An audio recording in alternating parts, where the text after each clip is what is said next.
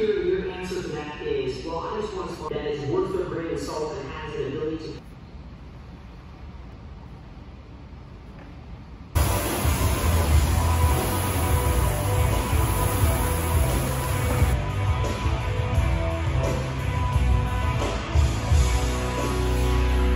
What's going on, everybody? Today's Tuesday.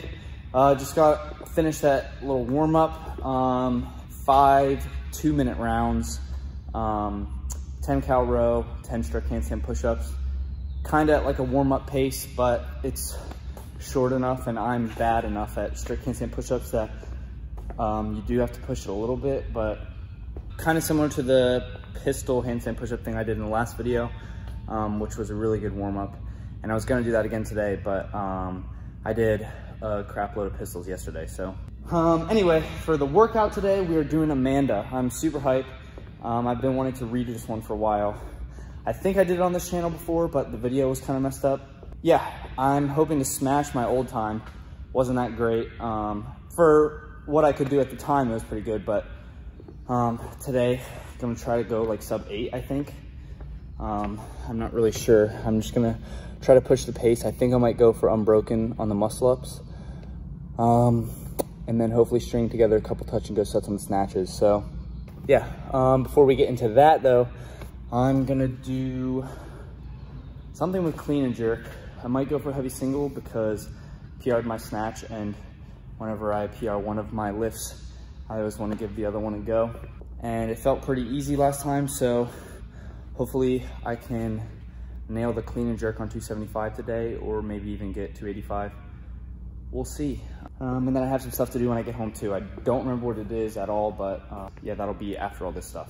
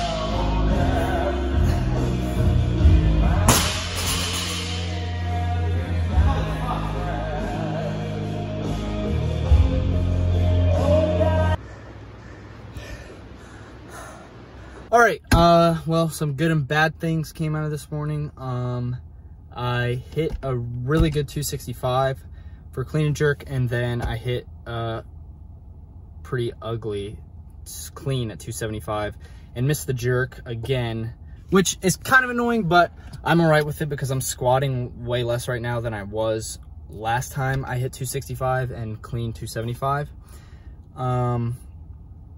So that's good. I'm still getting stronger, or at least maintaining strength while squatting less. But yeah, I just need to keep squatting more.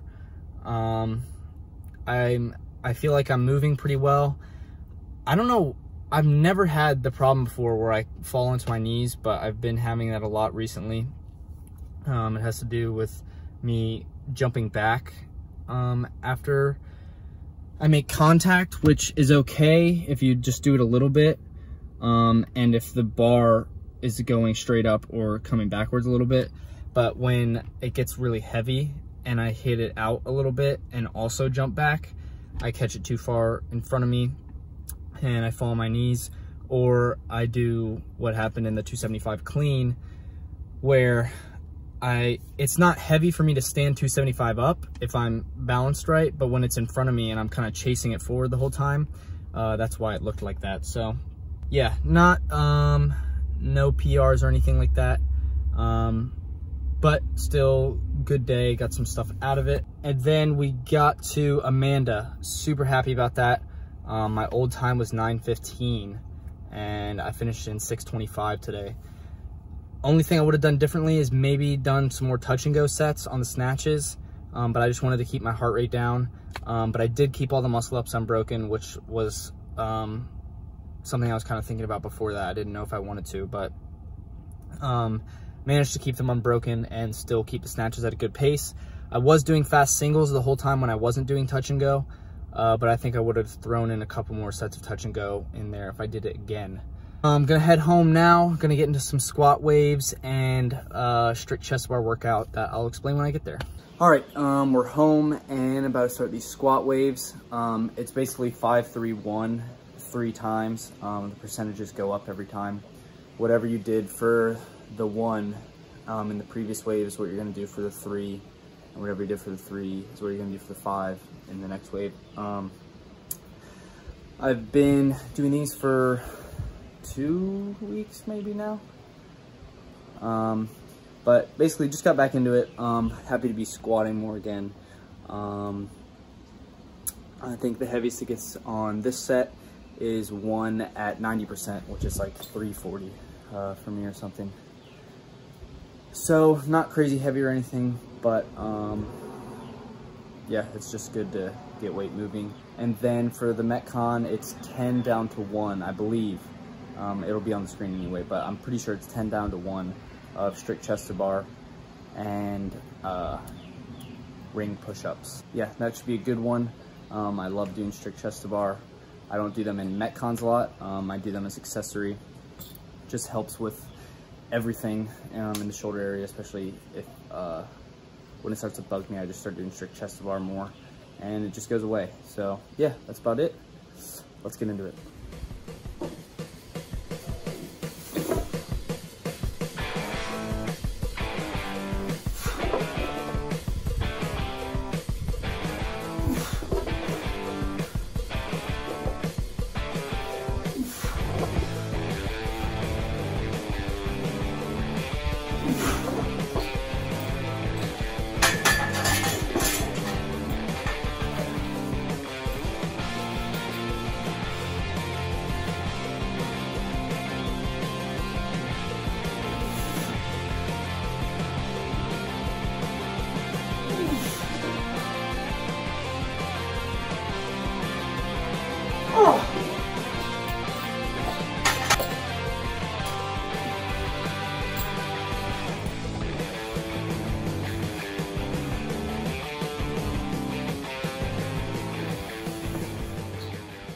All right, squat waves are done.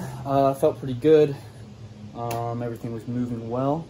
I'm gonna get into this workout now. I've actually never done ring push-ups before, but they're pretty fun. I just did a couple. I thought they would be harder than they are actually. I might be regretting saying that once I'm towards the end of this workout, but yeah, should be a good one. I like doing stuff on the rings because you get all the extra like stabilizer muscles, which helps with everything like jerks and anything overhead. And it just protects your joints more, so helps prevent injury.